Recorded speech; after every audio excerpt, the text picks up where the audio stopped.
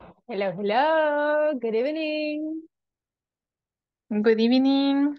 Hello, Carla. How are you? I'm fine. Excellent. Very good. I can see. Hello, good evening. Good evening, Elmer. How are you? Excellent. Very good. That's the attitude. I can see Kevin. Hello, Kevin. How are you? Very good. Nice. Excellent. I can see Rosa. Hello, Rosa. How are you? I am fine, teacher. Nice, very good. Welcome, welcome everybody. Welcome, welcome to the class. All Thank you, right. teacher. Hello, Elmer. Elmer Hello, Antonio. teacher. How are you? I'm fine, and you? I'm great. Thanks for How about asking. you? How was your day today? It was good. So far, so good. Really? Yes. Oh, I'm glad to hear that. Thank you. Welcome. Welcome Welcome. to the class. Let's see who else is there. I can see Claudia. Hello, Claudia. How are you? How are you, teacher? Hello, fine, thanks. Excellent. Adriana, how are you?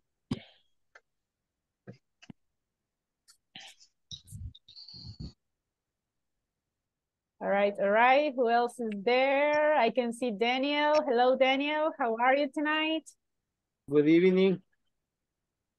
Good evening. How are you?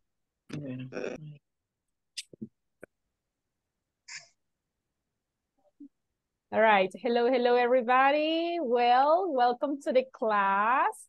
Gracias por estar puntuales. Very good job. Gracias a los que ya veo ahí con la camarita encendida. Excellent job. Vamos a ver, estoy revisando que todos tengan el nombre completo. Así que, please, nombres completos en Zoom. I think Adriana Contreras, please, nombre completo en Zoom. It's almost Friday, ya casi es viernes, right? Así que ya casi estamos culminando nuestra primer semana. Very good. Así que solo recordarles, everybody, la importancia de la asistencia, ¿ok? Ya casi terminamos nuestra primera semana y yo veo que varios de ustedes se han mantenido muy responsables en cuanto a asistencia. Recuerden que la asistencia no es solo conectarse un ratito, right? Sino que tenemos que conectarnos durante toda la clase. Bien, estuve reportando los que aún no tienen acceso a la plataforma. Me informan de que algunos sí ya lograron entrar. Creo que estoy pendiente con Elmer Alexander. Yo creo que usted es el único que falta. Sí, teacher, yo Yes. soy. Yes, pero me dijeron que ya iban a revisar su caso, así que lo que pasa, guys, es que como varios grupos iniciaron como que al mismo tiempo, entonces es como que darle seguimiento a todos es un poquito complicado, pero creo que de ahorita usted me falta, pero me dijeron que sí, que ya se iban a hacer cargo de ustedes. Adriana, adelante. Teacher, una pregunta. Fíjese que yo el día de ahora intenté ingresar a la plataforma para poder empezar a avanzar con lo que serían las unidades. Pero me dice que no está habilitado. All right. Vaya. ¿Le aparece igual como error, así como le aparecía a Elmer? Ya pude ingresar a la plataforma, solo que ahora no me deja ingresar a la información para poder empezar a hacer las tareas. Entonces, necesito que le tome captura de pantalla, please.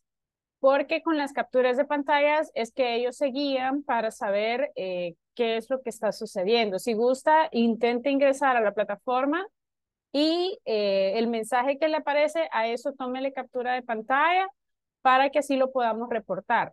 Y me lo envía al grupo, please, con su nombre completo. Vaya, está bien, gracias. You're welcome. ¿Alguien más?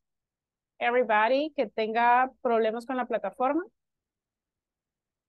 Yo traté de entrar, pero no, o sea, entro como al enlace, pero solo me aparece como la información y de ahí no veo a dónde más tendría que ingresar para para hacer lo de las tareas. Ok, vaya. Intente entrar ahorita y tómele un screenshot. Quiero ver qué le aparece y así yo poder guiarla. All right? Tómele un screenshot y así yo la guío. Si alguien tiene problemas para ingresar o de repente sí puede ingresar, pero no sabe qué paso seguir, tell me, all right? Yo con gusto les vuelvo a explicar, no hay ningún problema. Les voy a mostrar cómo aparece la plataforma desde que iniciamos sesión, ¿ok? Vamos a ver. Bien, ¿pueden ver lo que les estoy compartiendo ahorita? Yes. Yes? Yes, teacher. Excellent. Yes. Ok, ese es el website, ok, cuando les mandan el link, aquí está el website, ustedes le dan clic en ingresar. Eso es lo primero que tienen que hacer, right? Ingresan, les va a pedir su correo, obviamente es el correo que ustedes brindaron, right? Entran, colocan la password e inician sesión, ok. Una vez que ustedes inicien sesión, solo les tiene que aparecer esto, right? Ese es el grupo que ustedes tienen que tener activado en su plataforma. Ahora, ¿qué es lo único que ustedes tienen que hacer? Darle clic ahí. Pueden darle clic acá en las letras o en ver curso, es igual. ¿Ok? No hay ningún problema. Y les tiene que aparecer justo lo que están viendo ahorita. ¿Ok? Aquí donde dice sección 1, ustedes le dan clic. Y ahí es donde ustedes van a empezar a ver las tareas. Como les mencionaba en la clase anterior, lo primero que les va a aparecer es el video, ¿ok? Pero este video es la grabación de la clase. Si ustedes estuvieron en la clase, pues no es necesario que lo vean. Si ustedes no estuvieron en la clase o quieren volver a ver el video porque tal vez hubo una parte de la clase que no la entendieron bien o simplemente quieren repasar, entonces pueden ver el video. No hay ningún problema. Y luego ustedes le dan clic acá donde dice tarea 1 o si se van hasta abajo, dice la opción siguiente. Ustedes le dan clic ahí y ya ustedes tienen el acceso a la primera tarea. ¿Ok? Así es como ustedes pueden accesar. Si de repente les aparece un mensaje o algo, entonces ya ahí es un problema.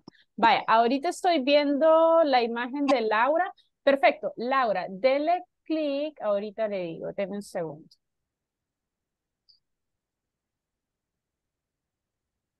Sí. Tiene que darle clic en estas letras. Ya le menciono cuáles son.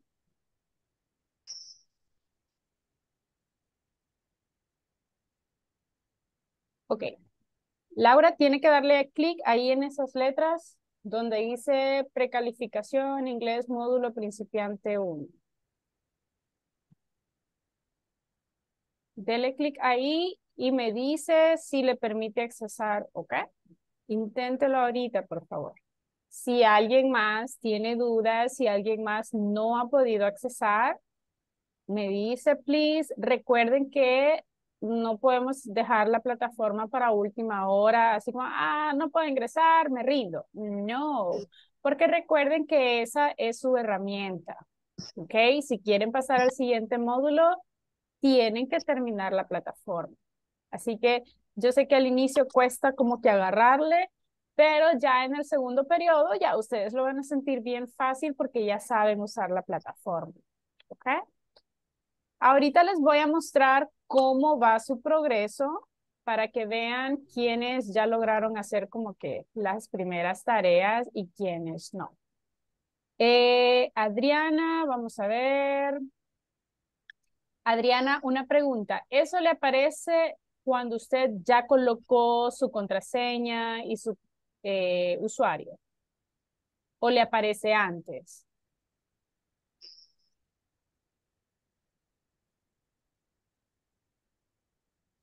Hello. Teacher, fíjese que a mí me aparece cuando ingreso ya y me quiero meter a donde dice el módulo. Ujú. O sea que el usuario y la contraseña sí se la agarra cuando ya le... Sí. Ah, ok, perfecto, no hay problema. Ahorita vamos a verificar eso. Ok, Laura, en su caso, ¿no le permite darle clic a esas palabras, a la opción que le mencioné? No, teacher. Vale. No. Ok, Laura, ¿me envía su nombre completo en un mensaje, please? Sí. Gracias. Vale, entonces voy a estar reportando, sería el caso de Adriana, el caso de Laura y quedamos pendientes también con Elmer Alexander. Si alguien más tiene dificultades, please me avisa porque yo lo voy a reportar. Ahora, con los que ya lograron entrar, les voy a mostrar cómo va su progreso. All right. Algunos ya avanzaron bastante, algunos de hecho ya están trabajando en la unidad 2. Tengo, por ejemplo, Claudia Noemí. I'm sorry. Por acá tengo que ya tiene 88 en la unidad 1, 80 en la unidad 2. Vamos muy bien. Daniel ya terminó la unidad 1. Elmer tiene 80. Elmer Antonio. Eric Raúl, 60. Vamos muy bien. Jocelyn ya terminó la unidad 1. Excelente. Tenemos a José Antonio con 40, Carla 60, Casey 60, muy buen progreso. Kevin ya terminó, excelente. Meili 60, un buen progreso. Rosa del Carmen, de hecho ya terminó hasta las 2 primeras unidades, muy bien, excelente. Veamos por acá. Sobeida, 80%, buen progreso. Teresa de Jesús, 100%, ya terminó, excelente. Y William, 40%, muy bien, excelente. Así que, chicos, voy viendo que algunos sí ya empezaron a trabajar y eso es excelente.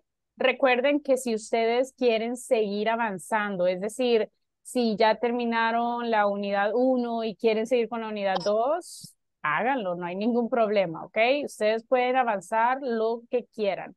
Si de repente se topan con un tema que no entienden, que no saben cómo hacerlo, entonces sí, nos esperamos un poquito para que podamos entender primero el tema y después poderlo trabajar en la plataforma. ¿Ok? Así que no sé si alguien tiene dudas hasta el momento con respecto a la plataforma. Ok, Adriana, ¿ya logró ingresar? ¿Ya puede ver los ejercicios? Ya, teacher. Ahora sí, excelente, muy bien. Entonces, Lo que hice fue salirme y volver a entrar. ah, ok, perfecto, me alegra entonces. Entonces quedamos pendientes solo con Laura y con Elmer Alexander. Perfecto. Ok, cuando tengan problemas con la plataforma, repito, díganme para así poder ayudarles, porque recuerden una vez más, la plataforma es su nota, guys. Es decir, de ahí sacamos su nota y de ahí vemos si pasamos al siguiente nivel o no. ¿Ok? Bien, antes de comenzar con la clase del día de hoy, a ver, ¿se acuerdan lo que estuvimos estudiando ayer? ¿O no? Oh my goodness. The alphabet. The alphabet. Very good, the alphabet. Ok, hoy vamos a estudiar un nuevo tema, ok. Y siempre vamos a practicar un poquito el alfabeto, pero vamos a ver siempre algo nuevo. Antes de iniciar, voy a pasar lista, así que guys, when you listen to your names, say present. Okay. Adriana Ernestina Contreras. Present. Very good. Andrea Mariana García. Present. Very good. Claudia Noemi Cárcamo. Present. Very good. Daniel Armando Rivera. Present. Very good. Elmer Alexander Tejada. Present. Very good. Elmer Antonio Hernández. Present. Very good. Eric Alejandro Paul. Present. Thank you. Jenny Raquel Figueroa. Jenny Raquel. Okay. Jocelyn Geraldine Evangelista. Present. Thank you. José Antonio Gómez. José Antonio Gómez. Okay. Presente. Okay, very good. José Gustavo Acevedo. José Gustavo Acevedo. Carla Melissa Martínez. Present. Thank you. Casey Hazel Cruz. Present. Thank you. Kevin Josué Martínez. Present, teacher. Thank you. Laura Raquel Navarrete. Present. Thank you. Mario Roberto Alfaro. Mario Roberto Alfaro. Okay. Marvin Wilfredo Martínez. Marvin Wilfredo Martínez. All right. Meili Eunice Reyes. Present. Thank you. Mónica Elisa Chacón. Present. Thank you.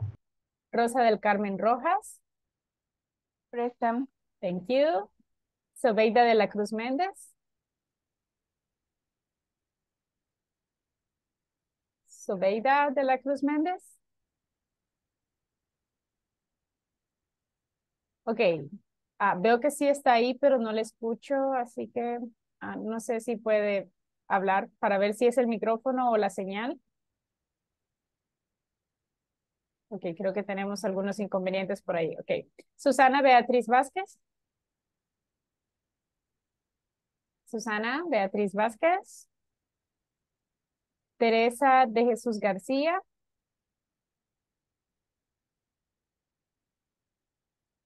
Teresa. Present. Ok, very good. Y William Alonso Rubio. William. Okay. Present. Okay, thank you, William. Very good. Okay, William, nombre completo en Zoom, please. Ya lo pongo, es que me conecté el teléfono ahorita, pero ahorita lo pongo. Okay, perfect. Thank you. All right, let's start, everybody. Let me share with you the presentation. Okay. Can you see the presentation, everybody? Yes, teacher. Yes? Yes. Excellent. Okay, this is the topic for today. Possessive adjectives and possessive nouns. La clase la vamos a dividir en dos partes. Primero vamos a ver los possessive adjectives y luego vamos a ver los possessive nouns para que no nos confundamos entre cuál es cuál. Okay? Now, this is the class objective. I need a volunteer, please, for reading the class objective. Be careful with the microphones. Okay, volunteer, who wants to read?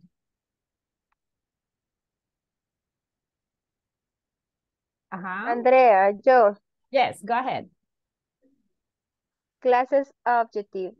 At the end of the class, participants will be able to know how to identify and use positive adjectives and nouns.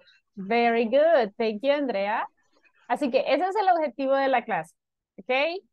We'll be able to know. Vamos a conocer los possessive adjectives. ¿Ok? Pero no solo los vamos a identificar, sino que también vamos a aprender a cómo usarlos. Right? But first, let's have a review. The topic that we studied yesterday, it was the alphabet. Okay, vamos a tener una pequeña practice. And you have to write. Aquí tenemos personas que van a deletrear su nombre. Ok. Así que su trabajo es escribir el nombre.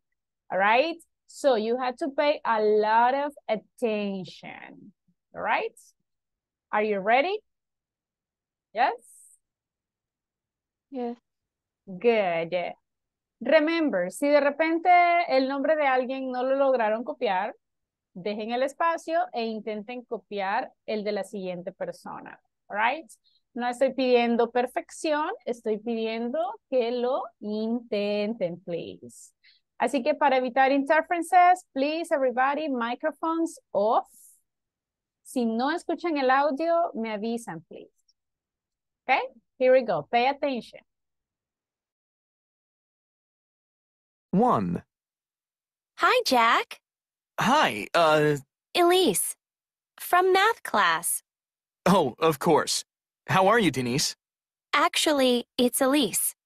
Elise. Oh, Elise. Sorry about that. 2. Hey, Sarah. How are you? Oh, hi. I'm sorry. I've forgotten your name.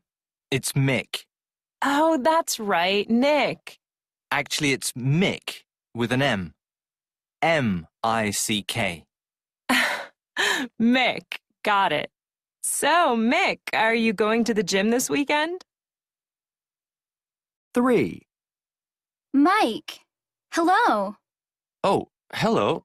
Hannah, we met at Ellie's party. Oh, right. How are you doing, Anna? Pretty good. Actually, my name's Hannah, not Anna. Hannah. 4. Excuse me. Don't I know you from somewhere? I think so. You look familiar. Do you go to Eastern University? No, I don't. Wait a minute. Don't we wait at the same bus stop every morning? Oh, that's right. But I'm always too tired to talk. My name's Stacy, by the way. Hi, Stacy. I'm Devin. Nice to meet you, Evan. Oh, actually, it's Devin. D-E-V-O-N. 5. Excuse me, aren't you Beth Filio's son? Mike, right? Yes, I am. Actually, it's Ike. No M, just I-K-E. Oh, Ike. Sorry about that. I'm Liz Jones. I work with your mother. Oh, of course. Good to see you again, Miss Jones. 6. Hi, Tony. How are you? Oh, I'm fine, thank you. I'm sorry, I should know your name. Tandy. I work in the accounting department. Oh, that's right. How have you been, Mandy? Actually, it's Tandy. Tandy. It's an unusual name, I know.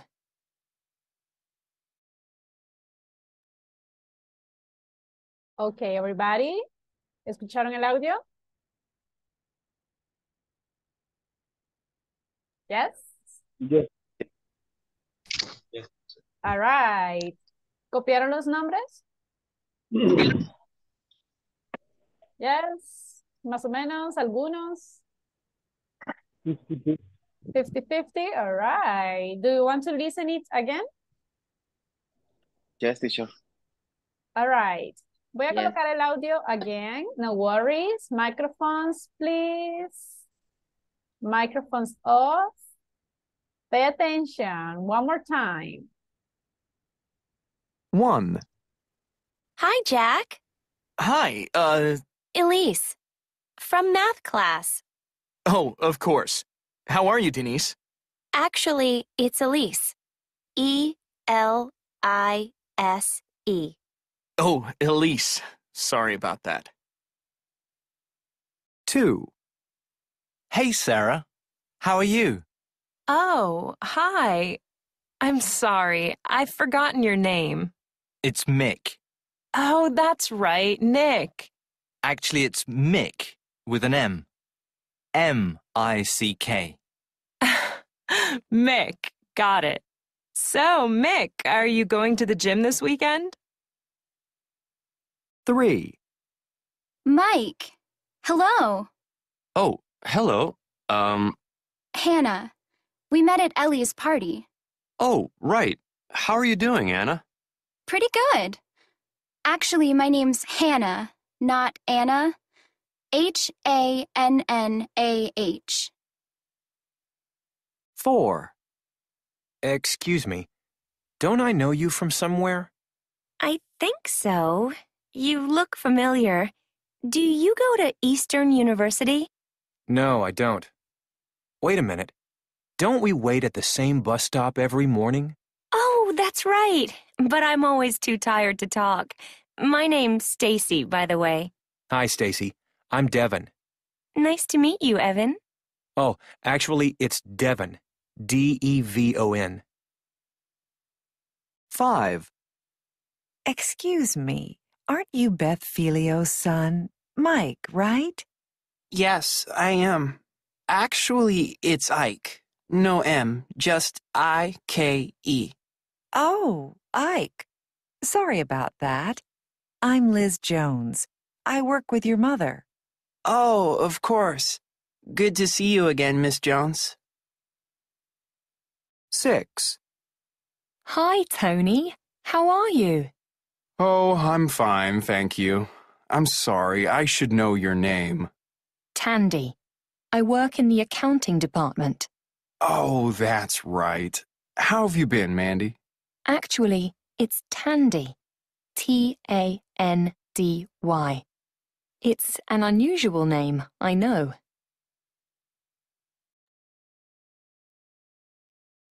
All right. How about now, guys? Do you have the answers? So the number 1 is already answered. What is her name? Elise. Elise. How do you spell Elise? E-L-I-S-E. Very good. S-E. Nice. Very good job. How about the number 2? What's his name? Nick. His name is Mick. Mick. How do you spell it? M-I-C-K. C-K. Like this? M-I-C-K. M-I-C-K. Are you sure? M-Y-C-K. Are you sure? Well, actually, the correct answer is just like this. Si la copiaron así, is correct. Okay? He says, Mick. M-I-C-K. Very good. Number 3, what's her name? Her name is Hannah. Hannah. Hannah. How do you spell Hannah? H. H. I. I. A. N. Okay, I or A? A. Okay. And then? N. N. N. N. A. A. Is missing something. Falta algo. H. H. That's the one. Very good. So, her name is Hannah. Si lo copiaron tal y como está ahí, you have the correct answer. Very good job. Very good job. Okay, let's move on to the next ones. Let's see, number 4. What's his name? Devin. How do you spell? Devin. Okay, how do you spell it? D-A. D-E or A? A. E. Ok, algunos dicen A, otros dicen I. ¿Los demás? E. I, ok. V. V. Okay. I-N. I-N. Devin, are you sure? E-N. Like this? D-E-V-O-N.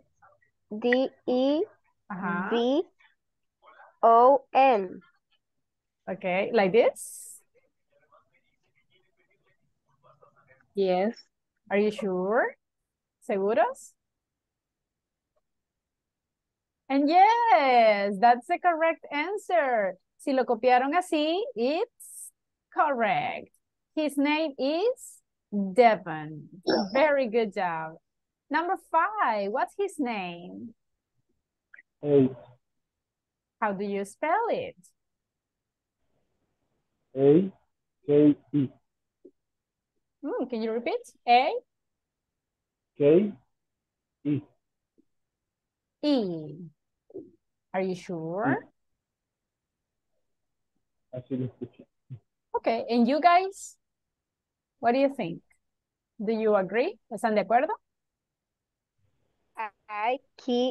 I-K-E. Yes. En lugar de la A es I. So, his name is I. Excellent. Very good. And the last one, what's her name? Candy. Her name is Candy. How do you spell it? T A N D Y. Candy, are you sure? No. E. T-E-N-D-Y. Ah.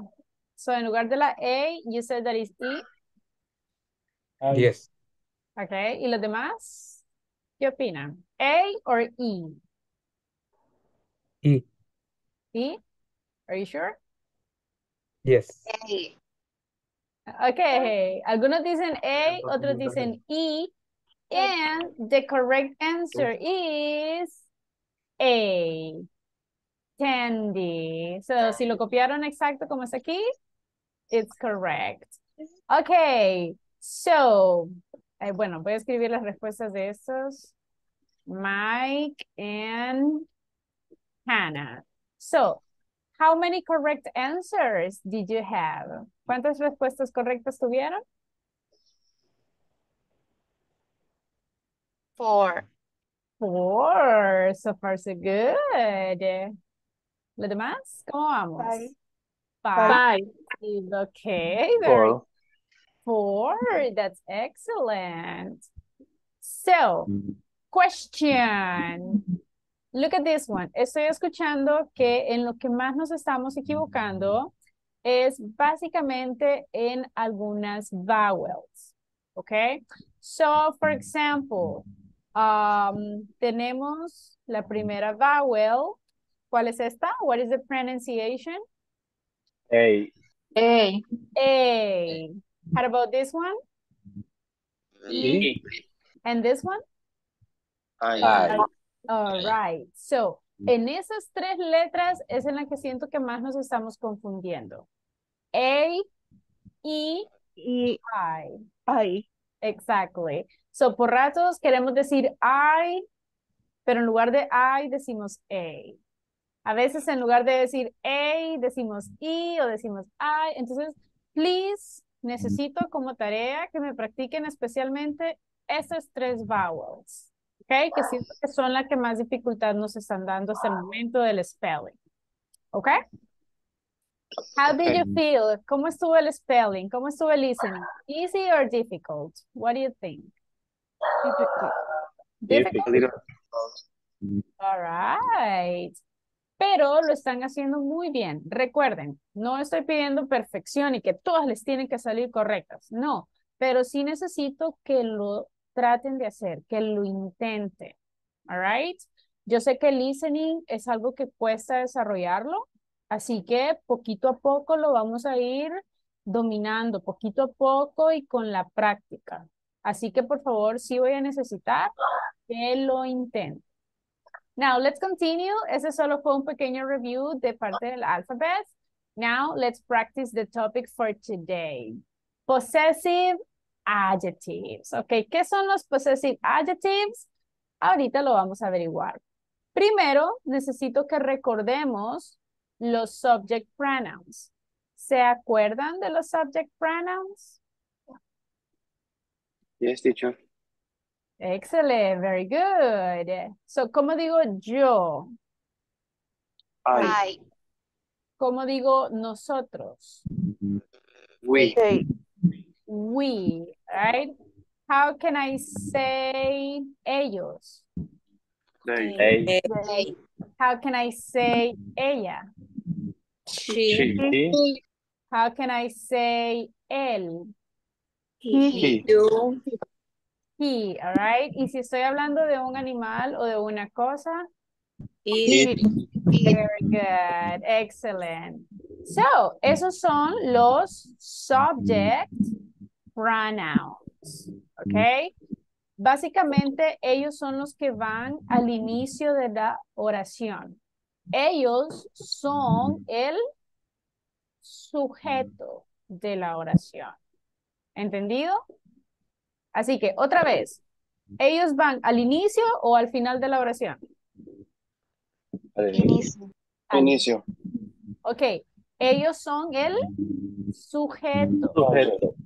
Y si yo tengo esta oración, por ejemplo, I am a teacher, ¿el sujeto va antes o después del verbo? Antes. Antes. Correct. Así que esa es la principal característica de los subject pronouns.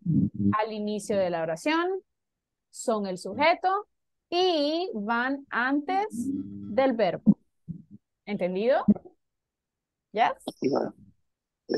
Yes.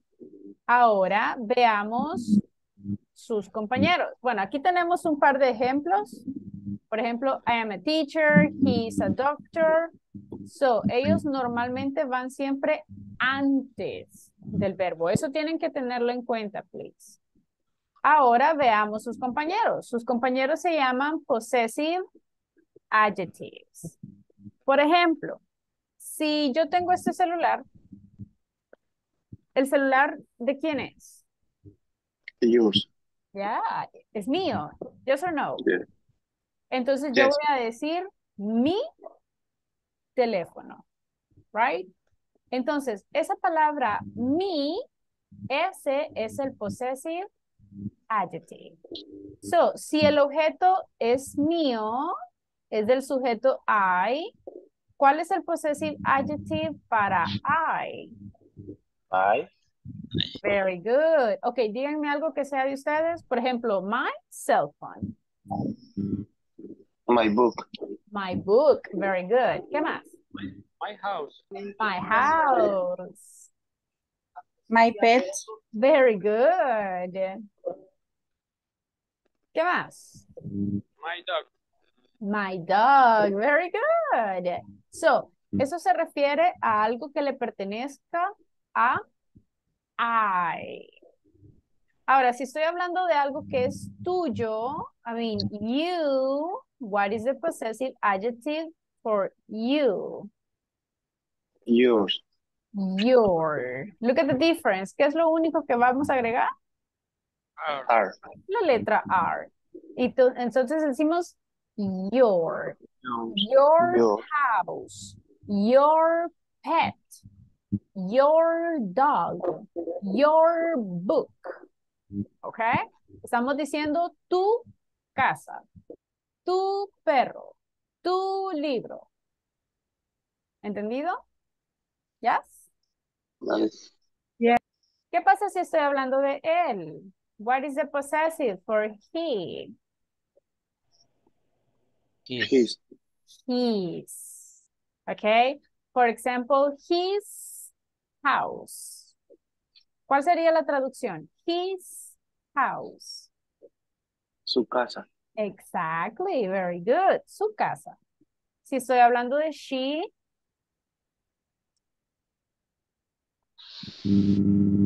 Her. her. Very good. Her name. Her book.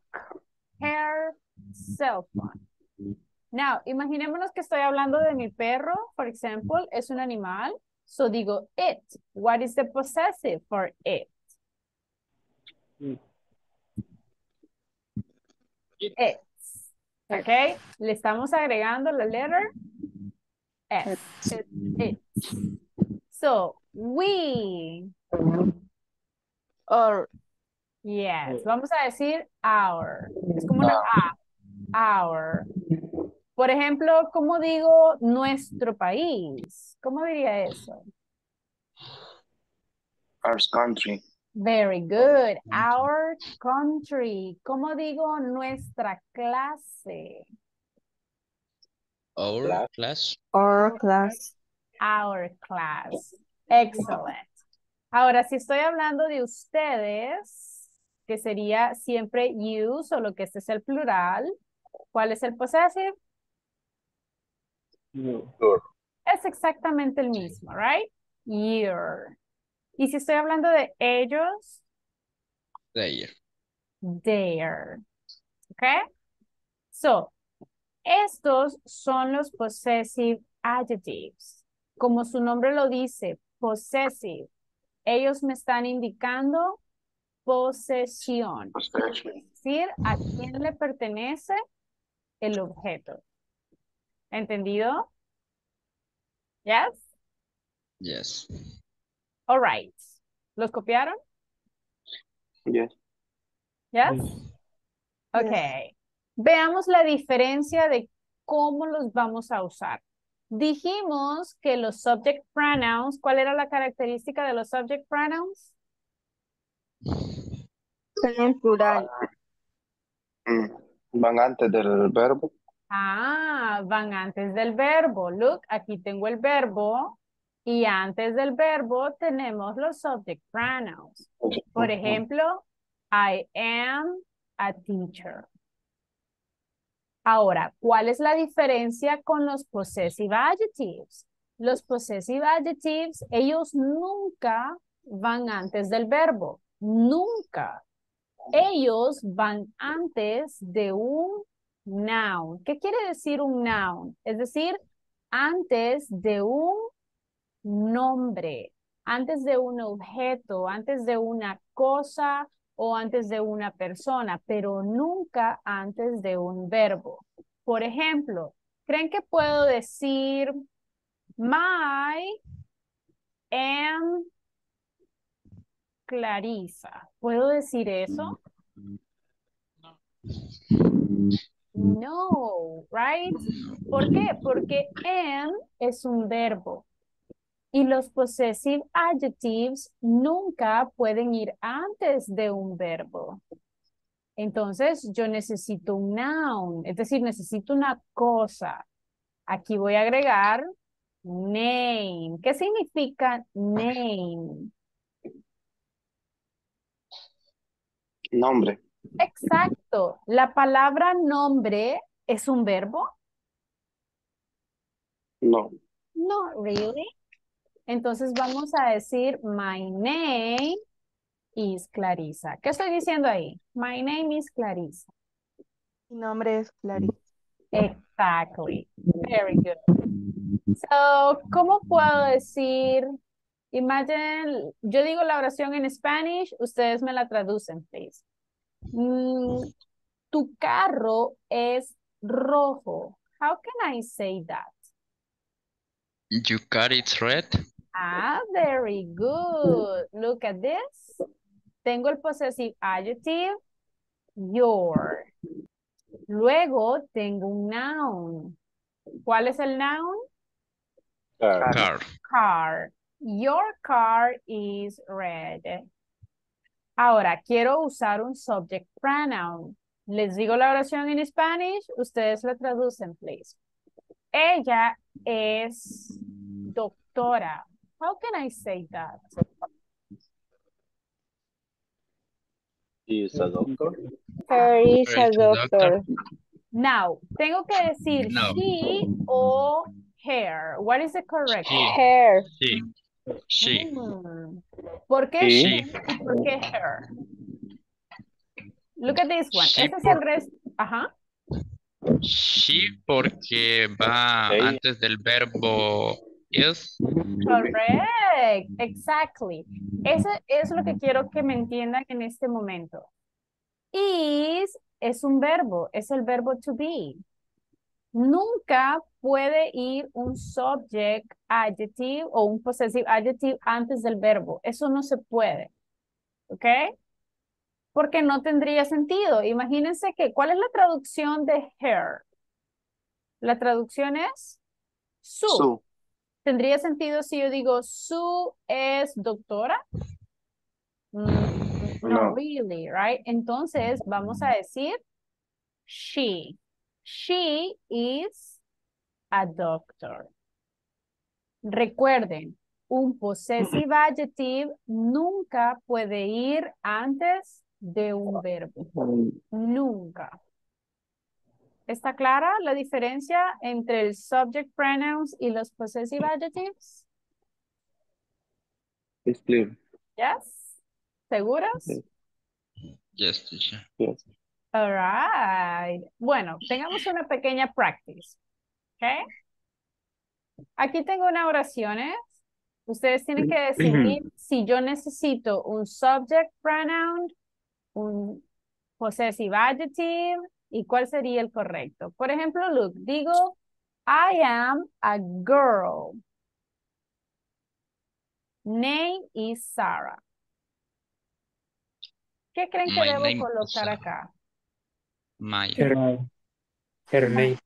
Ok, look at this one. Si estoy hablando de I am a girl. ¿Voy a decir her name o voy a decir my name? My name. My name. That's the one. Very good. My name is Sarah. Number 2. He is my brother. ¿De quién estoy hablando? De mi hermano. Él. He, right? So, name is John. His. His name. His name. His ¿Por qué name. voy a decir his? Porque estoy hablando de he. Next one. She is a teacher. Her. Her name. Ah, very good. ¿Por qué digo her? Es ella. Estoy hablando de Ella. he. Exactly. Very good. Next one. We are brothers. ¿De quién estoy hablando? Our. We, right? ¿Cuál es el possessive adjective para he? Ours. Our. Very good. Our parents are doctors. Siguiente. They are in my house. ¿De quién estoy hablando? They. ¿Cuál es el possessive para they? They. Their. Very good. Their car is red. Siguiente. You are fat. ¿De quién estoy hablando? You. ¿Cuál es el possessive? Your father is tall. And the last one. It is my fish. ¿Quién estoy hablando? It. What is the possessive? It. Its name is colorful. So, cuando usemos los possessive microphones, everybody, please. Cuando usemos los possessive, everybody, ustedes solamente tienen que tener cuidado de ver de quién están hablando y así poder usar el correct possessive. ¿Ok? No siempre vamos a decir my. Va a depender de quién es el objeto. Hagamos otra practice, pero esta la van a hacer individualmente. Les voy a dar 3 minutitos para que completen estas oraciones usando el correct possessive adjective. For example, in the number 1. She is from Russia. Name is Svetlana. Ahora bien, si ustedes creen que es her, escriben her. Si ustedes creen que la respuesta correcta es my, ustedes escriben my. Ustedes eligen el correct possessive adjective para cada oración. ¿Ok? Completen las oraciones en su cuaderno, please. Les voy a dar 3 minutitos. Cuando terminen, vamos a revisar las respuestas. Go ahead. If you have a question, let me know. Tienen 3 minutitos para completar estas oraciones. Go ahead.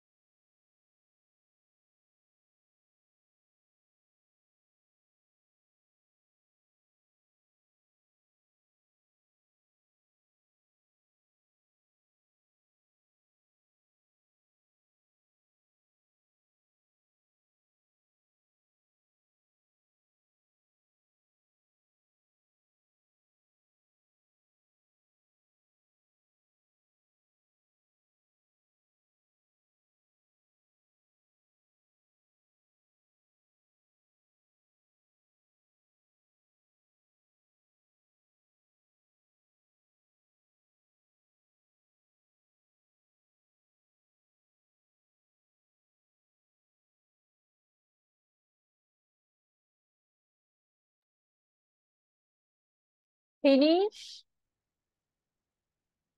Yes. Yes? Excellent. Yes. Everybody, finish? Yes. Yes? Yes, teacher. Okay, very good. Okay, voy a ir preguntando individually. Let me pick someone. Da-da-da-da-da. Jocelyn Geraldine. Hello, Jocelyn. Hello. Jocelyn, ¿puede leer la oración number 1, please? She is from Russia. Yo le coloqué, her name is Svetlana. Okay, her name, like this? Is Oh, Svetlana. Ajá. okay, her or his? His. Okay. Like this? His? Sí. Okay. Everybody, what do you think? ¿Están de acuerdo? I agree. Ok, algunos colocaron his, otros dicen que es her. Her. Ok, ¿cuál es la respuesta correcta? It's her. Her. Why? He's a girl. Her is for she. Ah. So, si se fijan, micrófonos, please, everybody. Si se fijan, la oración dice she.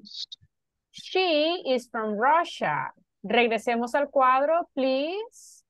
Si estoy hablando de she, ¿cuál es el possessive para she? Her. Her. All right. So, en este caso, la respuesta correcta sería her. Very good job. Her name is.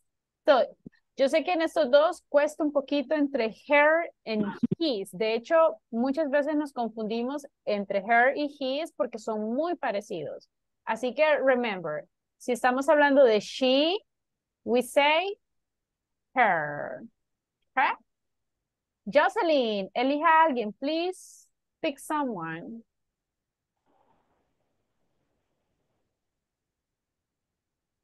Maybe.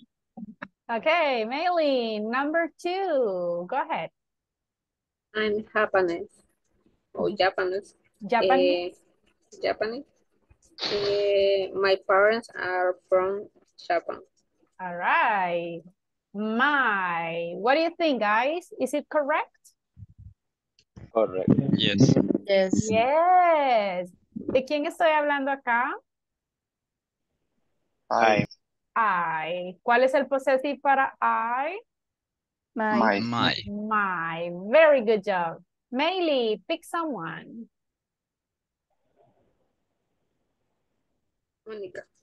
Monica. Hello, Monica. Hi. Monica, number 3. Go ahead. He isn't from China. His family is from Vietnam. All right. His family. What do you think, guys? Is it correct? Yes. Correct. Yes. Very good job. Si se fijan, we are talking about he. Excellent job. Monica, pick someone. Elmer Alexander. Thank you, Alexander. Number 4. You are from Italy. Her name is Mario. Can you repeat? Her name is Mario. Her name, like this? Oh? Our, like this? Yes. All right. What do you think, guys? Is it correct? Not. No. Why? Your. Look at this one. ¿De quién estamos hablando? You. You. ¿Cuál es el possessive para you? Your. Yes. Decimos your. Cuidado porque por ahí estoy escuchando que me dicen yours. No lleva S, ¿ok? Solo es yours. Okay? Your name is Mario. Very good. Alexander, pick someone, please. Daniel Armando. Thank you, Daniel, number 5.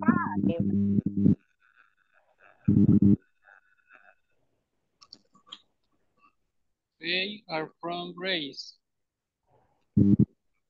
Their names are Costas and Kimis. All right. What do you think, guys? Is it correct? Yes, it's correct. Totally correct. Very good job.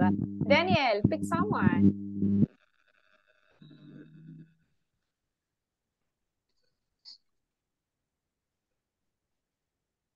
Kevin. Kevin. Okay, Kevin, number 6, please. We are English. Our parents are from London. All right. What do you think, guys? Is it correct? Yes? Yes. Yes. It is. Very good job. So, si estamos hablando de we, el possessive is our. Very good job. So, easy or difficult? Or 50-50? What do you think? Easy. Easy? Yes? Now, microphones, please, microphones. Now, look at this one. In this case, vamos a ver un poquito de las diferencias. Veamos aquí. She está antes del verbo. Entonces, she, ¿qué sería she? ¿Es un possessive adjective o es un subject pronoun? What do you think? Subject pronoun. Subject. Exactly. Este sería un subject pronoun. Luego tengo her. Her está antes de un noun. Entonces, ¿qué sería her? Possessive adjective. Un possessive adjective. Exactly. Very good job. So, así es como tenemos que irlos identificando. Si hay un verbo, antes del verbo yo necesito un subject. Si hay un noun, yo lo que necesito es un possessive adjective. ¿Entendido? Everybody? ¿Preguntas hasta acá? Yo, teacher, Kevin. I'm sorry. Los demás, please, micrófonos. Ahorita solo el de Kevin tiene que estar abierto, please. Thank you. Okay, Kevin? Más que todo el sonido de or. Yo lo digo ours, o sea, ¿cómo es la pronunciación correcta? Ok. En este, guys, la pronunciation es como que si fuese un our. Como que si fuese una A, luego una O y luego una R. Our. Ok. Our. Como que si sonara como A o R. Ok. Our. Okay? Our parents are from London. Yes? Thank you. You're welcome. Any other question? No questions? Pretty good. Okay, let's continue practicing.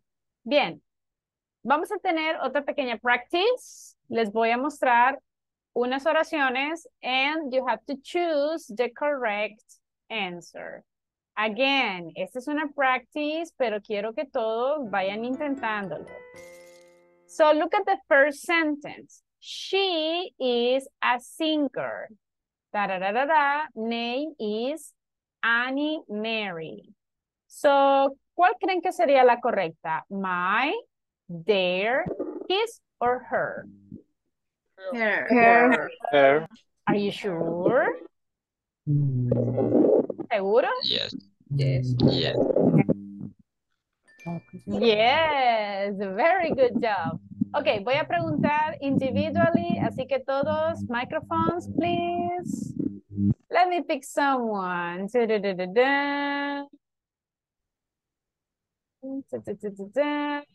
Eric Alejandro. Hello, Eric. Hello, teacher. Okay, Eric, los demás, please. Microphones. Eric, read the sentence, please. You play football. This is your bag. Okay, this is Your. your. Okay. Yes. Are you sure? Yes. Okay, let's see. Very good job. Okay, Eric, pick someone, please.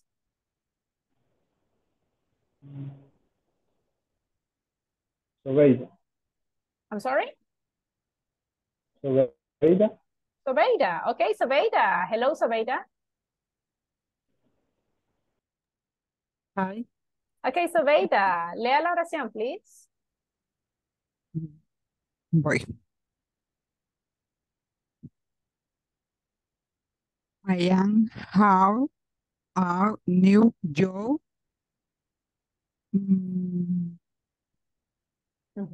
Para mí sería my job is job is easy. Sí. ¿Segura? No. Ellos. Their job is easy. ¿Segura? Ya tiene uno, pero no, disculpe. Excuse me. No worries, no worries. Okay, I have a new job. My job is easy.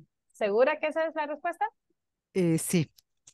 Veamos. Que lleva porque lleva ya. Exactly. Look at this one. Look, eso es lo que necesito. Cuando yo les pregunte, are you sure? Es porque quiero que ustedes, chicos, estén seguros de su respuesta, right? So, I have a new job. I is the correct one. I'm sorry, es que el ejercicio tiene tiempo, así que I'm sorry. Okay, Sobeida, pick someone, please. Perfect.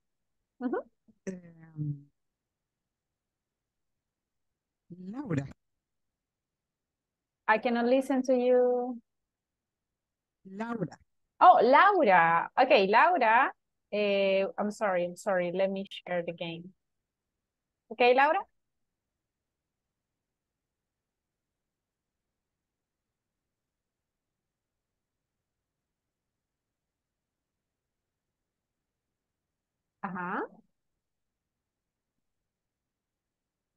Laura, I cannot hear you. Dice, Tom has a luxury car. Its car is black. Okay, are you sure? Yes. Because it's object? No. Okay, let's verify. No. Okay, let me go back. En este caso, ¿de quién estoy hablando?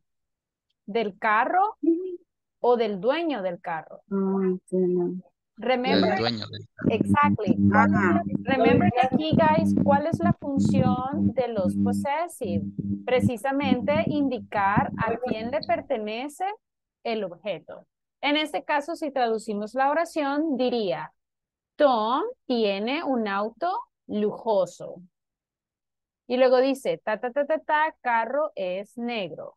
Estoy diciendo que su carro es negro. Exactly. His car is black. Exactly. Very good job.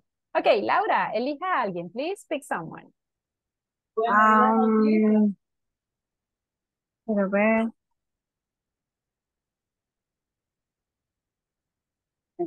Daniel Armando. Daniel. Okay, perfect. Give me a second. Let me open up the exercise. Okay, Daniel, go ahead. We have a kitchen.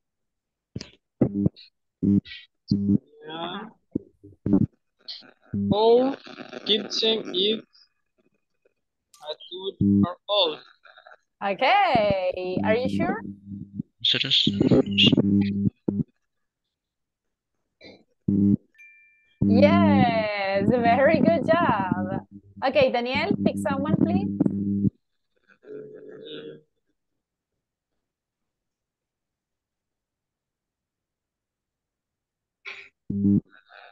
José Antonio. Thank you, Jose Antonio. Go ahead. Hello. They have two house. Third. Third sería el último. Third house are up.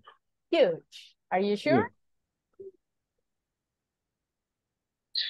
They have two ¿Segura? houses. Yes. Yes. Yes, excellent job. Okay, the last one, volunteer. It has a tail. It's. It. Tell you short. Are you sure? ¿Los demás qué dicen? ¿Seguros? Yes. Yes. Yes, very good job. Okay, let's stop the time. Pretty good. So, si se fijan, everybody, para saber cuál es el correct possessive, tenemos que poner atención de a quién le pertenece el objeto. Tenemos que ver si concuerda con el sujeto. ¿Entendido, everybody? Yes. Yes. ¿Preguntas hasta acá? No. Questions? Easy? Difficult? 50-50? Easy. Easy? Okay. And the rest? ¿Los demás? 50-50? Tenemos que memorizarlos, right? Si no nos memorizamos, no los vamos a poder dominar. Now, let's continue with another practice. Ya practicamos un poquito de grammar. Ahora practiquemos un poquito. Listen. Okay? Now, look at this one. Can you see the presentation, everybody? Yes. Okay. Yes. Vamos a escuchar un audio. En el audio van a estar hablando de diferentes objetos, right? Y esos objetos le pertenecen a alguien. Posiblemente le pertenecen a Mario. Algunos objetos posiblemente le pertenecen a Elena. Y algunos objetos posiblemente le pertenecen a la teacher. Por ejemplo, ¿qué son glasses? What do you think? Anteojos. Anteojos. Exactly. Hairbrush. ¿Qué es un hairbrush? Peine. Yes. What is headphones? Audífonos. Yes. ID card? Exactly. Is an identification. ¿Qué son las keys? Llaves. Llaves. Yes. Llaves. Cell phone? Celular. Celular. Notebook? Cuaderno. Libreto y apunte. Cuaderno. Ajá. And the wallet? Billetera. Correct. Very good. Okay, micrófonos, please. Microphones. Now, ustedes tienen que escuchar el audio y ustedes deciden. Listen, no todos los objetos van a ser mencionados. Algunos sí, algunos no. Si ustedes escuchan que dicen glasses y dicen, los glasses son de Elena, ustedes escriben a la par de glasses, pueden escribir la letra E. Es decir, que los glasses le pertenecen a Elena. Si escuchan la palabra cell phone, ok, tratemos de identificar de quiénes son los cell phones. Si ustedes creen que el cell phone es de Mario, escriben la letra M. Si ustedes creen que, por ejemplo, la wallet, escuchan que la wallet es del teacher, ustedes escriben la letra T. ¿Ok? La idea es identificar el possessive adjective. ¿A quién le pertenece cada objeto? ¿Se entiende? Everybody? Yes? ¿Se entiende la Yes. activity? Excellent. Ok, para esta activity, ya saben, micrófonos apagados, please, to avoid interferences. Ok, here we go. Microphones off. Pueden responder en su notebook y luego revisamos si las respuestas están correctas o no. Pay attention, everybody. Here we go. Thanks for a great lesson, guys. Let's tidy up before we go. Mario, is this your cell phone? Yes, that's my phone. Thanks. And this notebook? Elena, is it yours? Yes, it's mine. Thanks. I think these are Elena's glasses. Yes, they're hers. And these are her headphones, too. Mario, are these your keys? No, only the teacher has keys for the classroom. They're hers. What about this wallet? Is it yours? No, it's yours. Oh, silly me. Okay. Did you listen the audio? Yes? Yes. Okay. Yes. ¿Tienen las respuestas o do you want to listen it again? Yes, please. Again. Okay. Repeat, Alright. please. No worries. Okay, lo voy a poner otra vez, please. Microphones, everybody. Microphones off.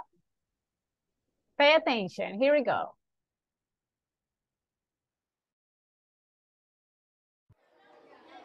Thanks for a great lesson, guys. Let's tidy up before we go. Mario, is this your cell phone? Yes, that's my phone. Thanks. And this notebook?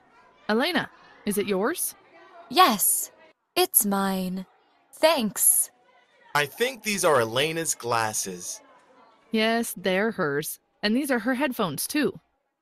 Mario, are these your keys? No, only the teacher has keys for the classroom. They're hers. What about this wallet? Is it yours? No, it's yours. Oh, silly me. Do you have the answers, everybody? Yes. Yes? ¿Los demás? Do you have the answers? Yes. Are you sure? Or do you want to listen it to one more time? No? Okay. Por la lluvia casi no se Yes, please. Ok, no worries. Ok, yo sé que ahorita el clima está afectando a varios, así que vamos a colocarlo una última vez, ok. Así que si lastimosamente el clima afecta a everybody, my recommendation, si mañana tienen tiempo libre y no está lloviendo, en un ratito pueden volver a ver la grabación de la clase y pueden volver a hacer la práctica, ok. Ya cuando ustedes puedan escuchar bien el audio. Pero voy a colocar el audio una vez más. Así que, microphones, everybody, please. Microphones off. Here we go. Pay attention. Thanks for a great lesson, guys. Let's tidy up before we go. Mario, is this your cell phone? Yes, that's my phone. Thanks. And this notebook? Elena, is it yours? Yes, it's mine. Thanks. I think these are Elena's glasses. Yes, they're hers. And these are her headphones, too. Mario, are these your keys? No, only the teacher has keys for the classroom. They're hers. What about this wallet? Is it yours? No, it's yours. Oh, silly me. Okay. So guys, can you tell me the objects that are from Mario? ¿Qué objetos le pertenecen a Mario? What do you think?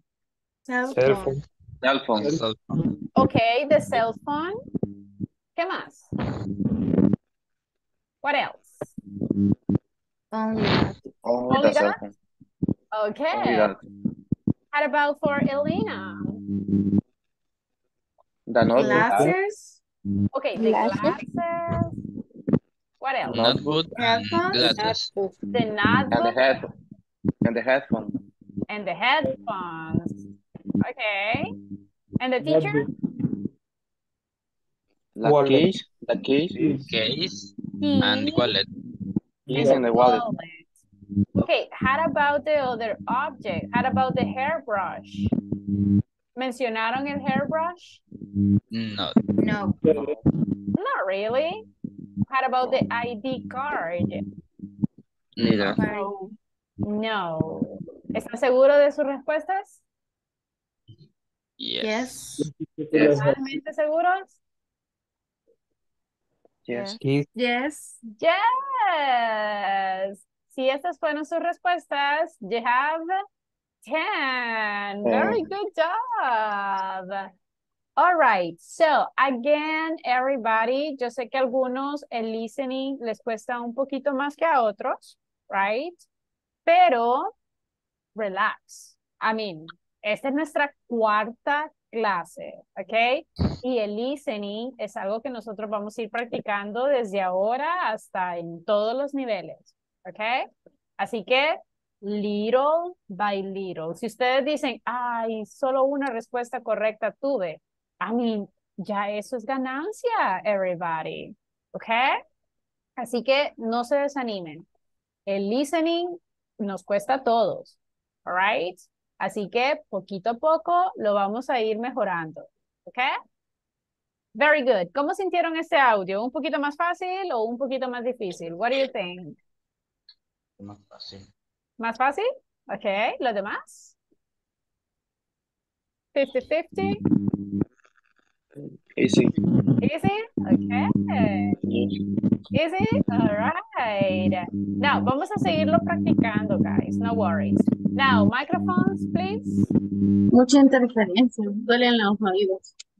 Yes, I'm sorry. Así que, guys, para evitar interferencias, recuerden, siempre mantengamos los micrófonos apagados. Cuando respondamos, abramos el micrófono, respondemos, pero luego inmediatamente lo volvemos a apagar. ¿Ok? Esa es la regla general para todos, please. Recuerden que si ustedes dejan el micrófono abierto, se puede escuchar la interferencia y eso afecta a todos. Así que respondemos, apagamos el micrófono. All right? Pretty good. Okay, let's continue. Speaking practice. Ya practicamos grammar, ya practicamos listening. Es momento de un speaking. All right. Este speaking va a estar simple. Don't worry. Vamos a responder las siguientes preguntas. For example, who is your best friend right now? ¿Qué significa esto? Who. ¿Quién? ¿Quién? Y si digo best friend, Mejor amigo. exactly. Entonces, ¿qué estoy preguntando aquí? ¿Cuál es tu mejor amigo? Mejor amigo en este momento. Ahora mismo. Exactly. Ahorita, right? En la actualidad. ¿Quién es su mejor amigo? Listen, la idea es que podamos responder estas preguntas usando los possessive adjectives. Okay? So, who is your best friend now? Quiero que ustedes me digan la oración completa. Okay? My best friend is... Y ahí ustedes me dicen quién es. For example, voluntario, que me responda la primera pregunta, please. Who is your best friend right now?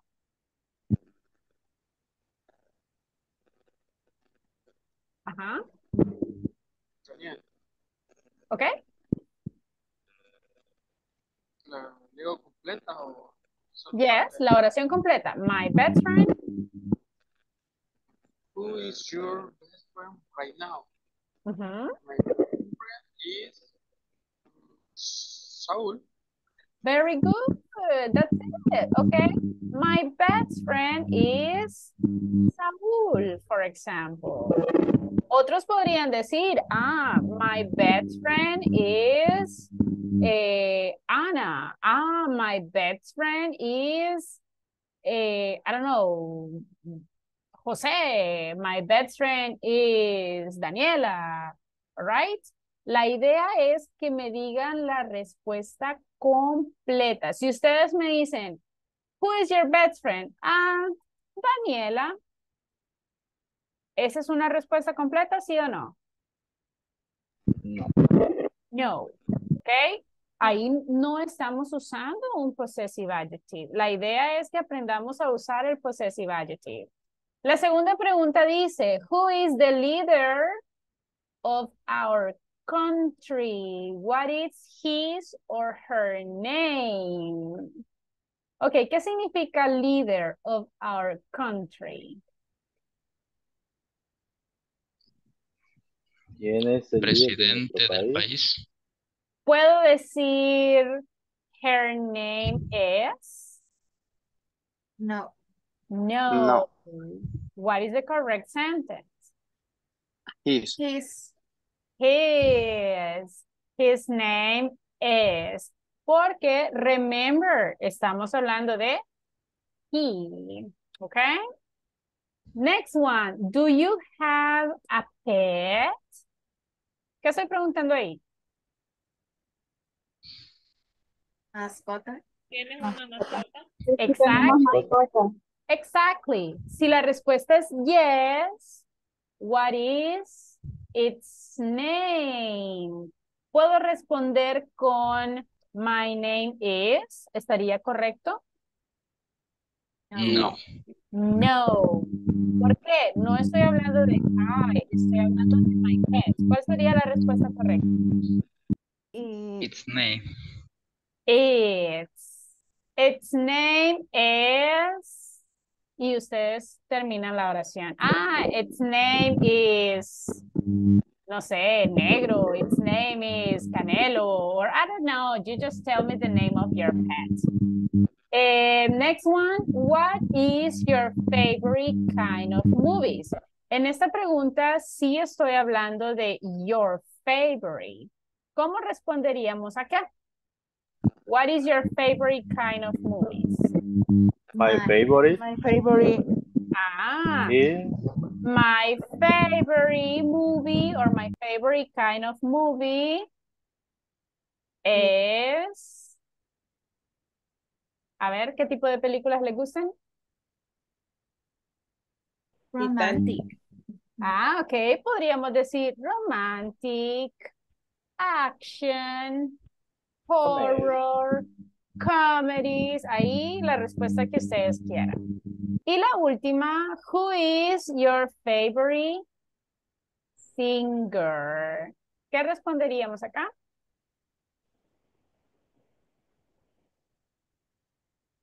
Ajá.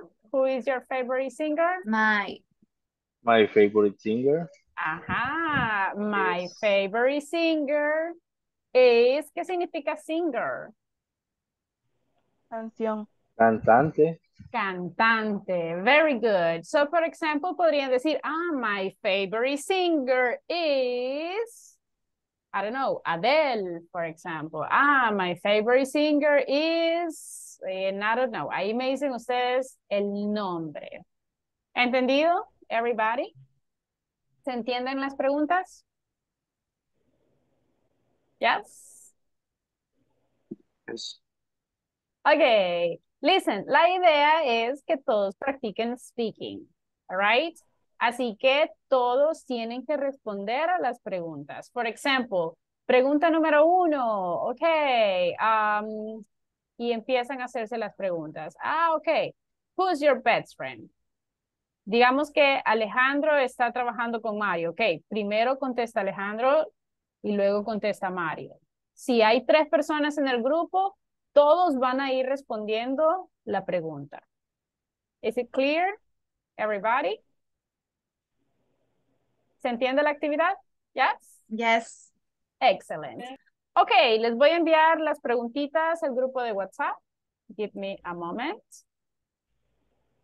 Recuerden que en este momento es la oportunidad que tenemos para practicar el inglés. Así que, please, todos intenten entrar a los breakout rooms. Yo sé que algunos tienen problemas ahí con la connection, pero Aún así, please, intenten entrar. All right? Traten, please, porque aquí es el momento para que hablen. A partir de este momento, el español queda prohibido. All right? Así que no more Spanish. Let's go to work.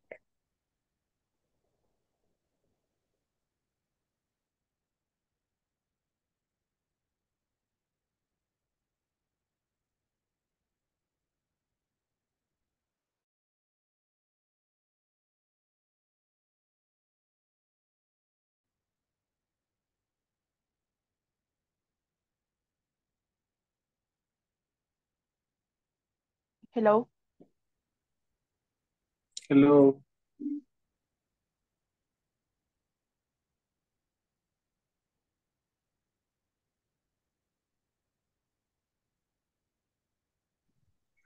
Inicio haciendo las Hello, preguntas, Elmer. ¿no? Hello. Okay. Okay. Who is your best friend right now? Rosa. My best friend is Jamilet. All right. Number 2. Who is the leader of your country? Ok, hold on, hold on. Ya respondió Rosa, le toca responder a Eric. La misma pregunta, question number one. Ah, okay.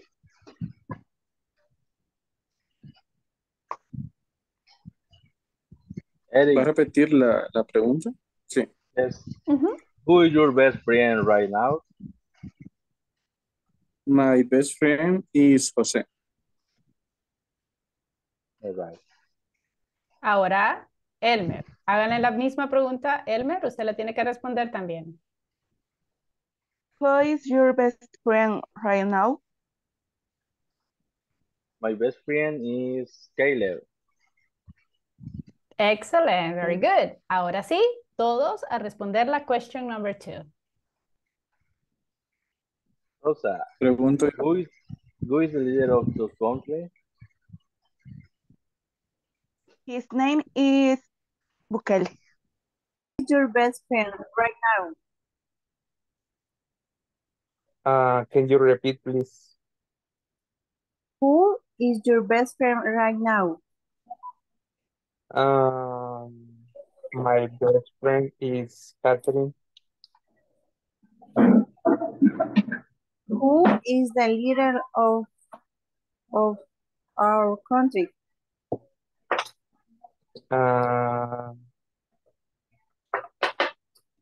Is Nayib Bukele. Oh, his name is Nayib Bukele. Do you have a pet? What is his name? No, I have not a pet. Okay. What is your favorite kind of movie? My favorite kind of movie is comedy. Who is your favorite singer? I don't know. My favorite singer is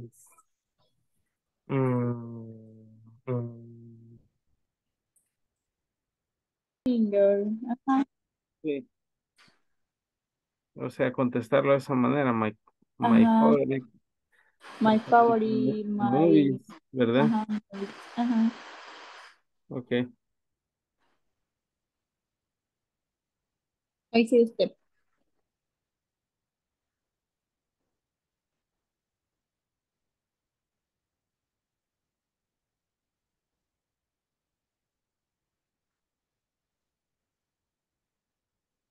How is your best friend, right?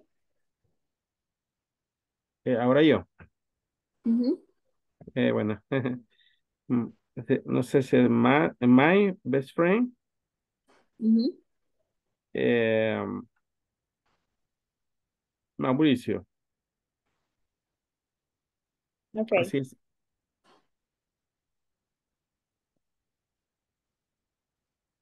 How is leader of our country? What Ese is? sí no la copié bien. Pero no es, no comenzaría con my, ¿verdad?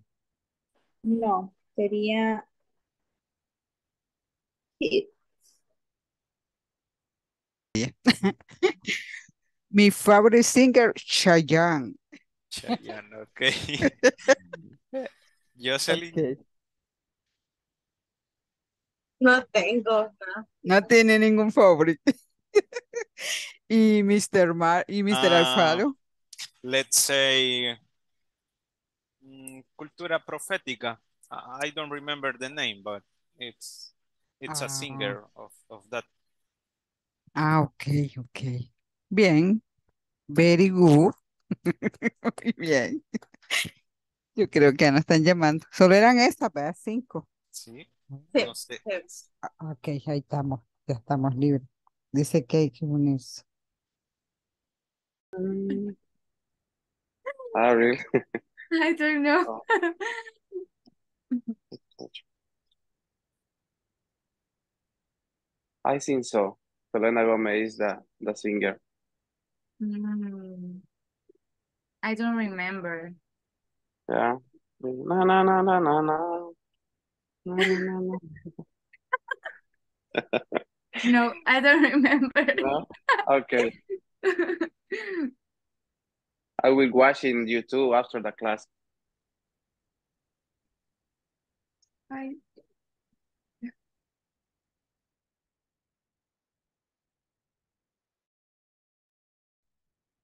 All right, all right. Time's up, time's up. All right, time's up, everyone. Let's go back. Okay, let's wait for your classmates. Algunos están todavía en los salones. Esperemos por ellos.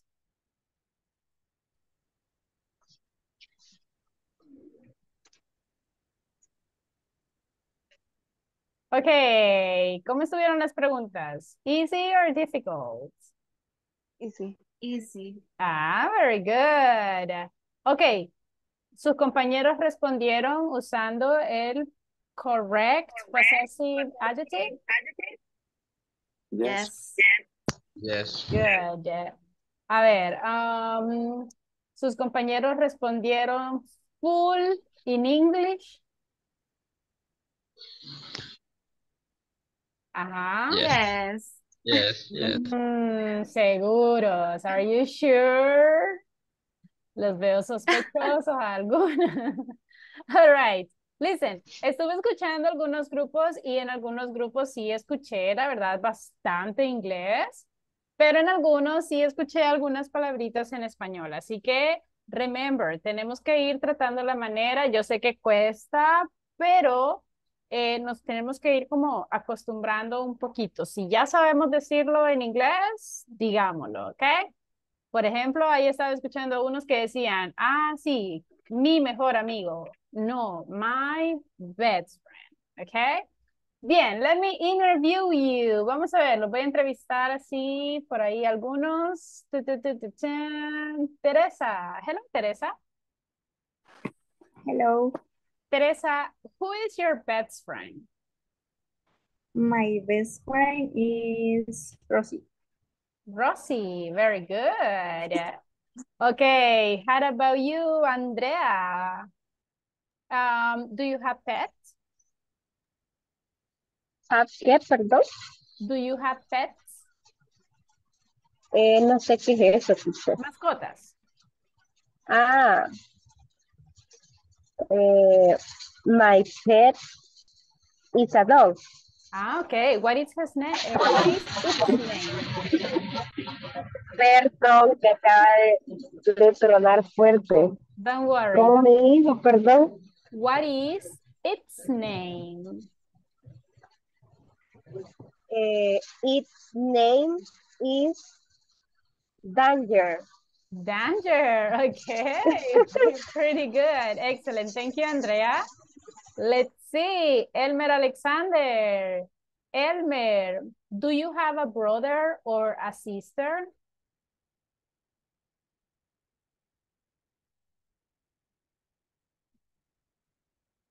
Elmer, hello, Alexander.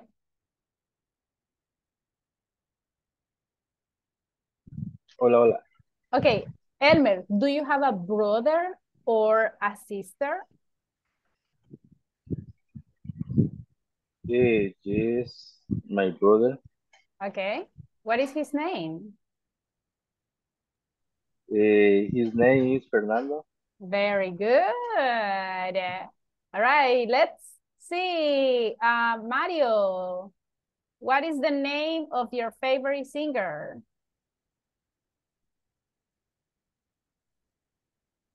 Hello. My favorite singer, Danilo Montero, let's say. Okay, so his name is? Danilo Montero. Nice. Let's see. Ta-ta-ta. Eric. Eric, what's your favorite kind of movies? My favorite movie is Matrix. Matrix. Yes. Okay, very good. Claudia. Claudia, who's the leader in your country?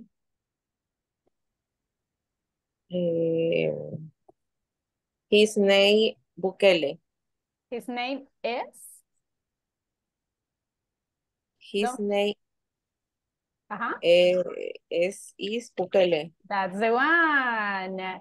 Let's see. Carla Melissa. Carla, who is the leader in your city? Not in your country, in your city.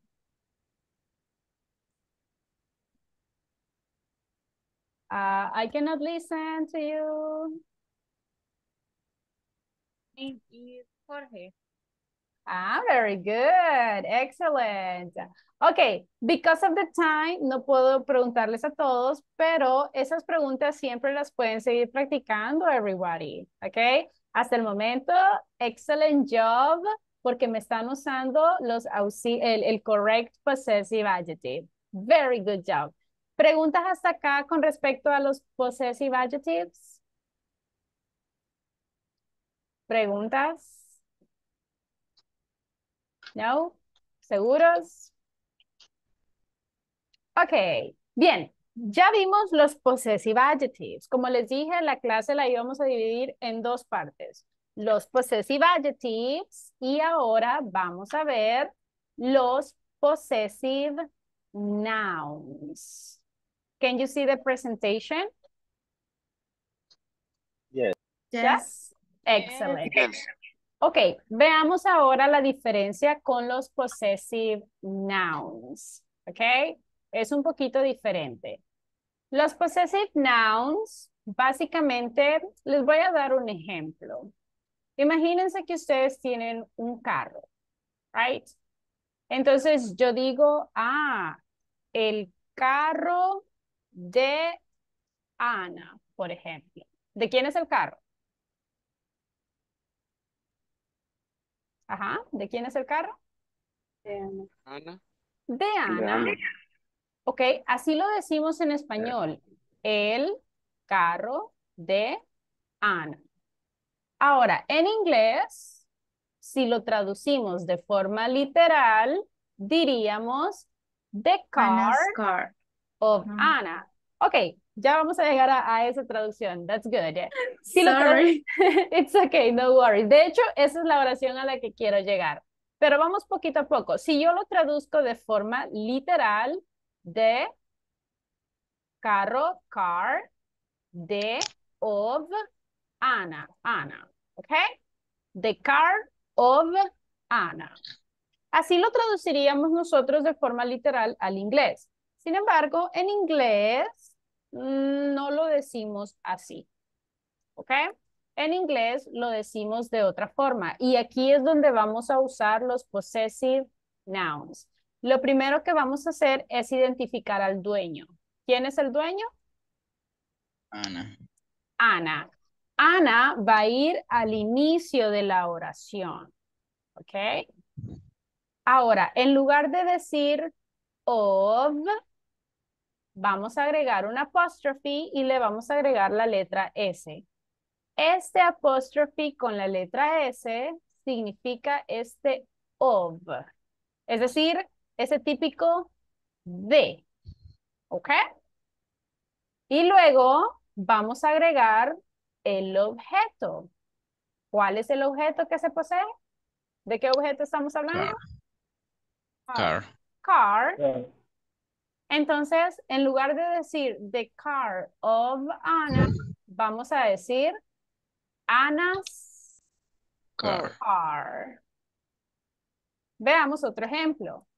Yo quiero decir la casa de mi papá.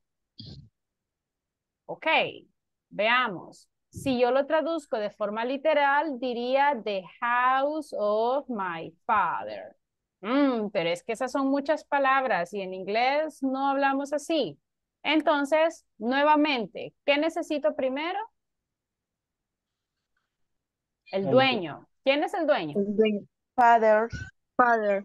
En este caso, My father. my father. Ok, entonces yo escribo aquí my father. ¿Qué necesito después? Apostrophe. El objeto. El apóstrofe. apóstrofe. Y luego, S. the letter El objeto. S. Y luego, ¿cuál es el objeto? House. House. Entonces, ¿cómo digo la casa de mi papá? My My father. father house. Good job. My father's house. ¿Entendido? Esta es la estructura que nosotros necesitamos seguir y a esta parte se le conoce como possessive nouns. ¿Ok? Al nombre junto con el apóstrofe. A eso se le llama possessive nouns. Y aquí tenemos un ejemplo. Our teacher's name. ¿Qué estoy diciendo aquí? Our teacher's name. ¿Cuál sería la traducción de esta oración? Los apellidos de nuestros profesores. El nombre del profesor. El nombre de nuestro Nombres, perdón, nombres, no. Ah, el nombre de nuestro maestro. maestro. En este caso, remember, la palabra ese no indica plural. ¿De cuántos maestros estoy hablando acá? De uno. Only one, exactly. Veamos la segunda oración. Pedro's address. ¿Qué estoy diciendo? Dirección La dirección de Pedro. Very good. La dirección de Pedro. Ok, siguiente. Melissa and Dora's last name. Apellido de Melissa en Dora. Very good. ¿De quién es el apellido? ¿Solo de Dora? Ambas. De Melissa. Ah, ahora, presten atención acá. En esta oración tengo dos dueños. Tengo a Melissa y tengo a Dora. Cuando tengamos dos dueños, el apóstrofe solo se lo ponemos al último persona. No es necesario colocarle a Melissa también y decir, Melissa's and Dora's last name. No. Aquí solo le colocamos el apóstrofe y la letter S a la última persona a la que mencionamos. ¿Ok? Teacher, I have a question. Go ahead. Adelante. ¿Si las dos llevaran? Very good question. Ahora, si yo le pongo el apóstrofe a las dos, el significado va a cambiar. Significa que Melissa tiene un apellido y Dora tiene otro apellido. Les voy a dar un ejemplo de este tipo de oraciones. Imagínense que yo tengo, vamos a tomar alguno de sus compañeros. Tengo a Elmer y tengo a Eric. ¿Ok? Si yo digo Elmer en Eric's cell phone, ¿de quién es el celular? De ambos. De ambos. Exactly, de ambos. Es decir, solo tengo un cell phone, pero el cell phone es de los dos. Es tanto de Elmer como de Eric. Pero si yo digo Elmer's and Eric cell phone, ¿qué estoy diciendo? Los celulares de Elmer y Eric. En este caso, tendría que agregar un plural, porque aquí yo necesito tener dos teléfonos. Es decir, que Elmer tiene un teléfono y Eric tiene otro. Right? Esa es la diferencia en si a ambos le ponemos el apóstrofe. ¿Se entiende, everybody? Yes? ¿Se entiende la diferencia? Yes. En este caso pasarían a plural. Exacto, porque estamos hablando de dos celulares. ¿Ok? Ahora bien, ¿qué pasa si el nombre termina en la letra S? Por ejemplo, Carlos. ¿Cuál es la última letra de Carlos? Es The letter S. Ahora bien, cuando tenemos un nombre que termina en la letter S, no es necesario volverle a agregar otra letter S. Simplemente diríamos Carlos con el apóstrofe. En este caso, imaginémonos que quiero decir el libro de Carlos. ¿Cómo diría? Carlos Book. Carlos Book. Carlos Book. Very good. Yo diría Carlos Book. No es necesario agregarle una letter S. ¿Ok? ¿Por qué? Porque ya termina en la letter S. Aquí simplemente decimos Carlos Book. ¿Entendido? Everybody? Yes? Yes. Vamos a hacer una practice. Don't worry. Yo sé que a veces esto es un poquito complicado porque en español no lo decimos así, pero little by little, don't worry. Ok, les voy a mostrar un ejercicio, pero before that, I'm going to check attendance again. So when you listen to your names, say present. Adriana Ernestina Contreras. Dígame. Thank you. Oh, just present. Estoy pasando lista. Don't worry. Present. Thank you. Andrea Mariana García. present. Thank you. Claudia Noemi Cárcamo. Present. Thank you. Daniel Armando Rivera. Present. Thank you. Elmer Alexander Quejada. Oh, Tejada, I'm sorry. Okay, thank you. Elmer Antonio Hernández.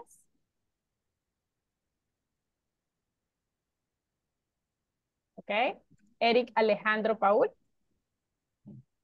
Present. Thank you. Jenny Raquel Figueroa. Present. Thank you. Jocelyn Geraldine Evangelista. Present. Thank you. Let's see. José Antonio Gómez. Present. Thank you. José Gustavo Acevedo León. Okay. Carla Melisa Martínez. Present. Thank you. Casey Jaisel Cruz. Present. Thank you. Kevin Josué Martínez. Present. Thank you. Laura Raquel Navarrete. Present, teacher. Thank you. Very good. Mario Roberto Alfaro. Present. Okay. Thank you. Very good. Marvin Wilfredo Martínez. Okay. Meili Eunice Reyes. Present. Thank you. Mónica Elisa Chacón. Present. Thank you. Rosa del Carmen Rojas. Present, teacher. Thank you. Sobeida de la Cruz Méndez. Present. Thank you. Susana Beatriz Vázquez. Okay. Teresa de Jesús García. Present. Thank you. And William Alonso Rubio. Present. Thank you. Excellent. Okay, let's continue. Look at the next sentences. Yes? Hello, Elmer? I'm here. It's okay, no worries. Ya le puse asistencia. It's okay. All right, very good. Let's continue. Look at this one. I'm sorry, Elmer, casi no le escucho. Creo que se le está como cortando, pero ya le puse asistencia. Don't worry. Okay. Yes. Ok. Aquí tengo el dueño, Oliver, y el objeto que él posee es un cat. Entonces, ¿cómo diría el gato de Oliver? ¿Cuál de las tres opciones sería la correcta? What do you think? A, B, or C? Sí. A. Ok, algunos dicen A, otros dicen C. Letter A. A. Are you sure? Little A. Yes. Remember, ¿qué necesitamos primero? El dueño. ¿Qué necesitamos después? Apostrophe. Apostrophe. Luego. Letter S. S. Y por último. Little S. Object. Exactly. Logic. So en este caso, the correct answer is letter A. Excellent. Very good. Okay. Then tenemos the girls y tenemos bags. What is the correct answer, everybody? What do you think? Letter C. Letter B. Letter C. Little C. Okay, algunos dicen letter C, otros le dicen letter B. Pay attention here. Look at this. Letter C. Look, dice the girls.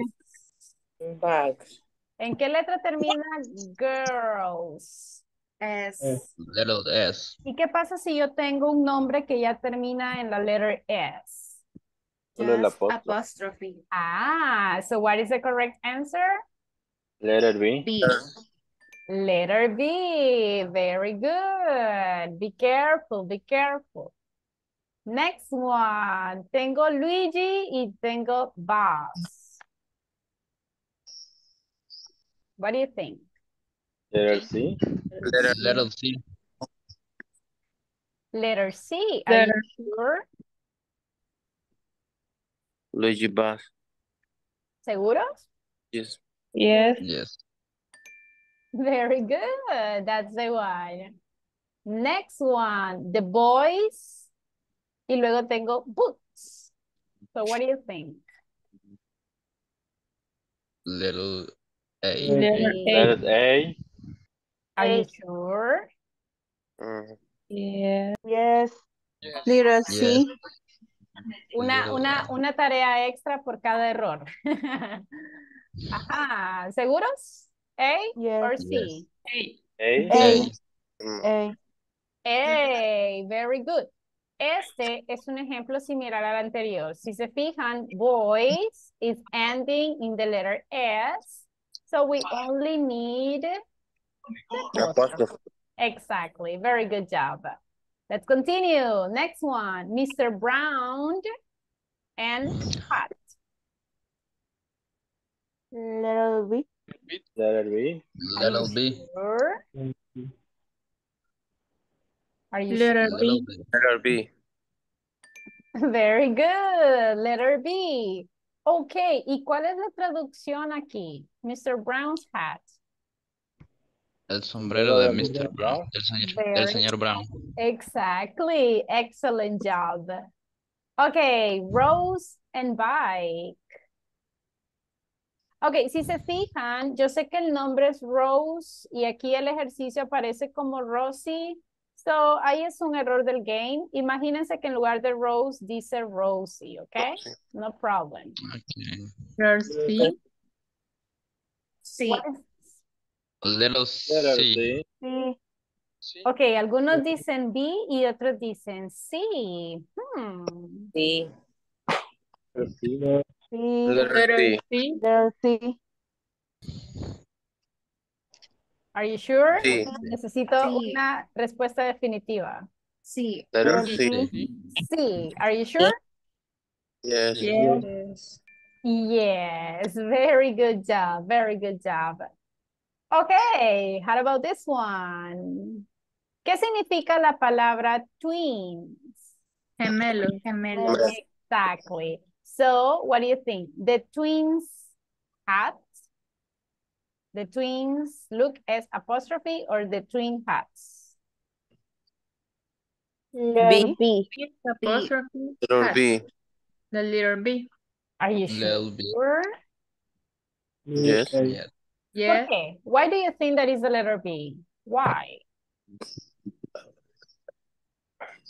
Ending a little S. In this case, it's in plural, right? Okay. Termina en la letter S. We just need the apostrophe. Very good, very good. Next one. What do you think? Letter A. Letter A. Little A. The teacher's book. Are you The teacher's sure? book.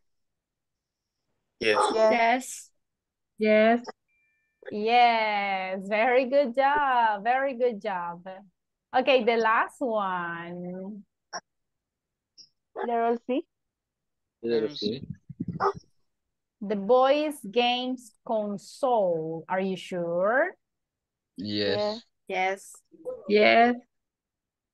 Extra homework si se equivocan. Look at this. Yes, very good job. Todas las respuestas correctas. Excellent job. Ok, si se fijan, solo tenemos que colocarle el apóstrofe al dueño y luego necesitamos el objeto. ¿Ok? Por ejemplo, imagínense que mi hermano tiene un libro. ¿Cómo digo el libro de mi hermano? Brother's book. My brother's book. My brother's book. Very good. Ok, ¿cómo diría? Vamos a ver. El apellido de Claudia. ¿Cómo diría eso? The last name. Claudia. Claudia's last name. Claudia's Remember. last name. Yes. Claudia's Last name. Yes. Remember, primero va el dueño, right? Claudia's last name. Okay? Pretty good. Esa es la regla. Primero va el dueño, luego el apóstrofe, letter S, y por último el objeto que se posee. ¿Entendido, everybody? Yo tengo una pregunta. Yes, adelante. Cuando el apóstrofe va de último, es cuando es plural. Exactly. El apóstrofe, cuando solo se coloca el apóstrofe, es porque el nombre termina en la letra S, ya sea porque es plural o porque un proper name o el nombre propio de, por sí termina en la letra S. Por ejemplo, Luis. Si yo digo Luis, ¿con qué letra termina Luis?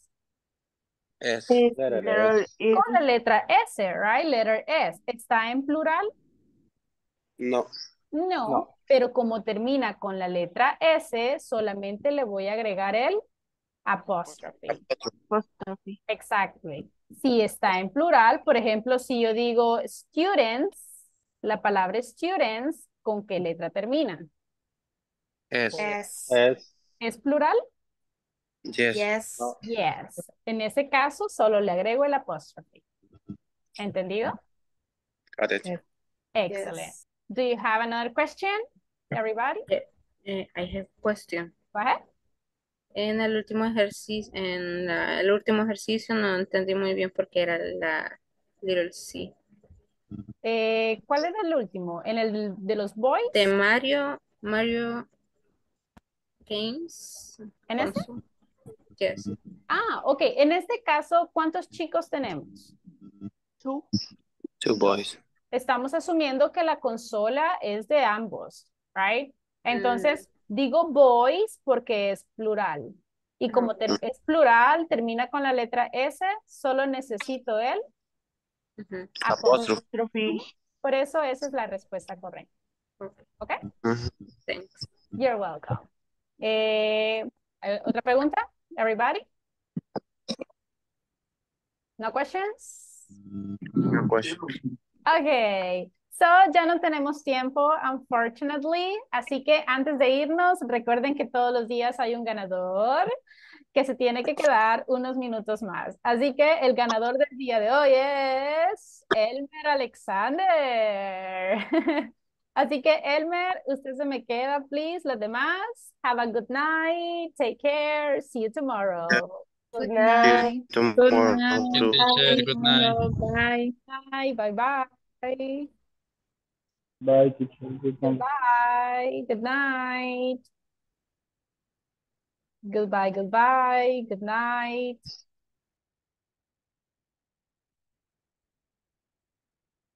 Good night. Okay. Hello, Elmer. Hello, teacher. How are you? Very fine, thank you. Great. Thanks for asking.